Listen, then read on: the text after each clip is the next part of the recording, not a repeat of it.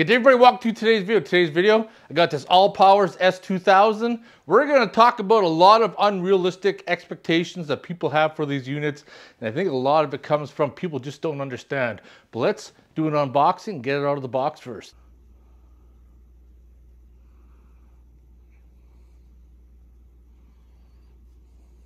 Harmons. Does it pass your seal of approval? Does it? Do you like the box? Do you like the box, Carmen's? Do you? Are you done with it?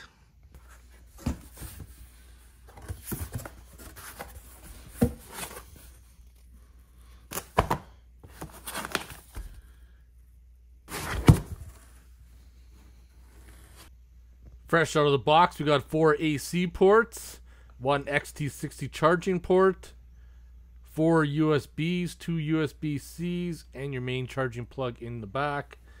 These are some of the accessories that you get with it for charging your vehicle, charging from solar. And you also get a cover if you need to use it for whatever reason. First thing I'm going to do is charge it up to 100% so we can start testing it out. Nobody likes that person in the campground running their generator all day for who knows what friggin' reason. Don't get me wrong, these portable power stations are extremely useful, and it's a great way to experiment and gain your knowledge on energy conservation. And what I mean by energy conservation, when you're paired up with solar, you can see how much energy is going out compared to energy going in and make you have better choices, especially if you take one of these out camping. So this unit right here has 2,000 watts of power, continuous, 4,000 watts surged, and right now it's at 76% power. So this is where I'm going to talk about energy conservation and making bad choices. What I got right here, this is supposed to be a 200 watt little heater. And I'm going to show you the power drain on this unit. We got 4 AC right up there. Let's plug that in. Long press the AC button. There we are. It's turned on. Fans are going. Right now, with the AC powered on, not running no devices, at 76%, we're already down to 41 hours and 21 minutes. If we left this on, that's how long it's going to take for the battery life to run down to zero. Let's turn on the heater. All right, turned on the heater. You can see the wattage is going up. We're at over 200 watts. And you can see the battery life on the side is already dropping down 3 hours. This is rated for 2,000 watts, 200 watts, 76%, 3 hours, 44 minutes. We're dropping down. We had the initial inrush current, water's up. Once it settles out at 76%, we're going to have 4 hours runtime on a 200 watt heater. Here's another example. We got 268 watts going out, 3 hours left. What I have is a battery charger on this battery right here. Got a battery charger on it. Say if you want to run something else. 3 hours remaining, 75%. Let's power this on. Now we turned on the heater. We're seeing our power spike. 452 watts, 473 watts, 500 watts, hour 40 minutes, hour 36 minutes, 560 watts, hour 32.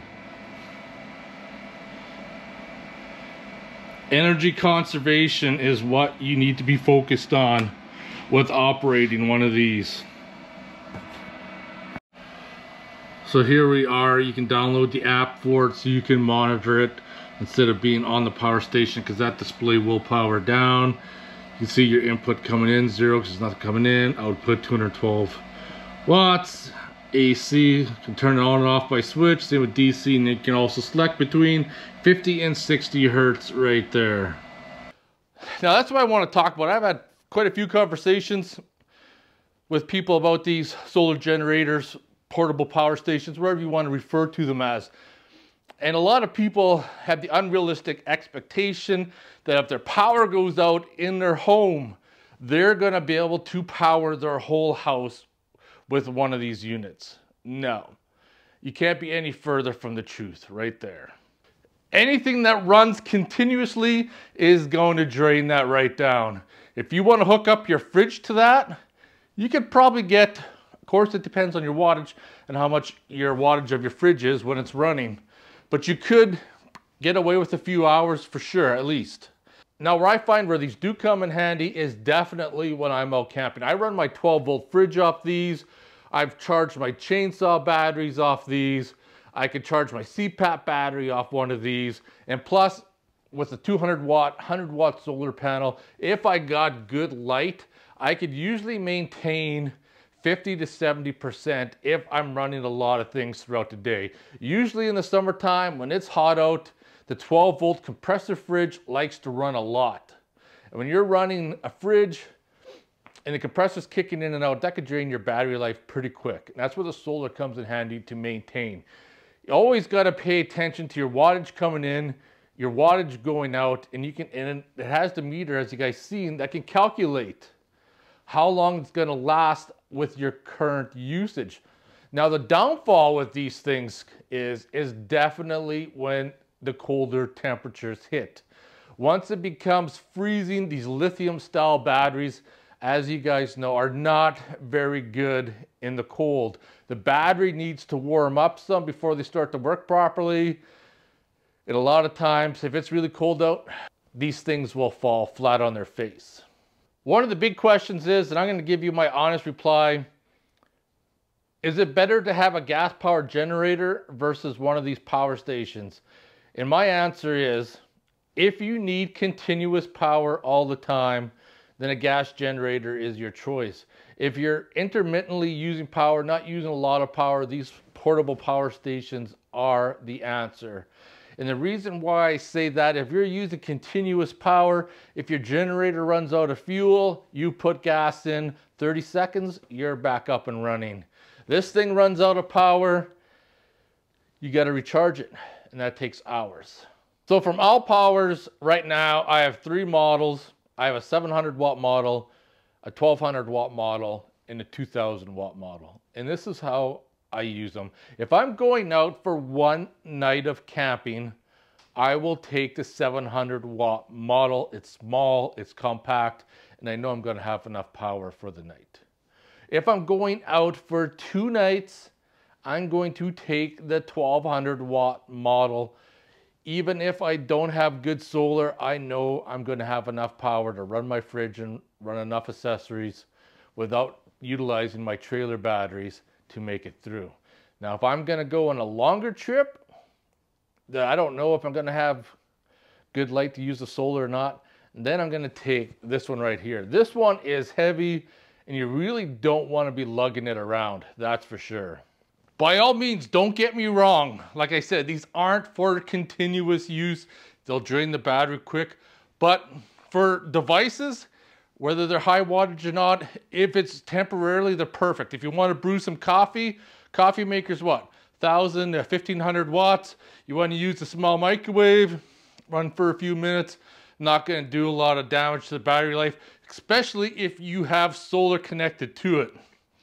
Like I said, it's all about managing your wattage is what comes down to these things. Do you know where these power stations really come in handy? When you're trying to be in stealth mode. They're quiet. No one's going to hear you using anything.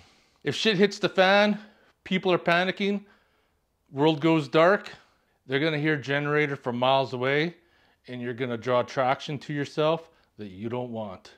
There's going to be all sorts of people hunting down where that noise is coming from. Portable power stations, quiet, paired with solar. You can hide out and do things, and hopefully no one will find you. I definitely need to do some more testing with this unit. I've used the Allpowers 700, the Allpowers 1200 all summer camping, and they've worked flawlessly. This is the 2000 watt model.